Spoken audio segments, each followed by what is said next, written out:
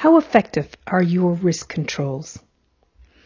Well, let's look at James Reason, who proposed the image of the Swiss cheese model to explain the occurrence of system failures, such as those that arise during a medical mishap.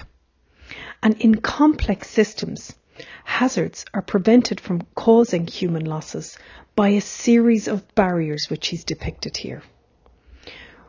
Reason's model has become the common mode through which complex accidents are routinely examined and understood. And in the model, each barrier that is designed into the system, shown here as engineering controls, administrative controls or behavioural controls, have unintended weaknesses or holes, and hence the similarity with the Swiss cheese. Now, these weaknesses are, however, inconsistent.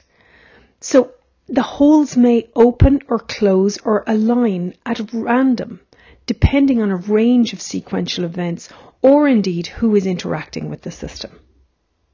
Now, when by chance all of the holes align and that hazard can slip past the controls and potentially reach the patient and cause the harm, as you can see here depicted as the incident or what we might refer to as a risk event, the model focuses on the system though and not the individual.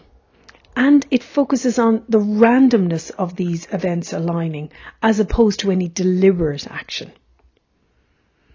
And in the occurrence of errors, as you can see in this case, the hazard has bypassed all of the controls, including the mitigating controls that were designed to protect the patient.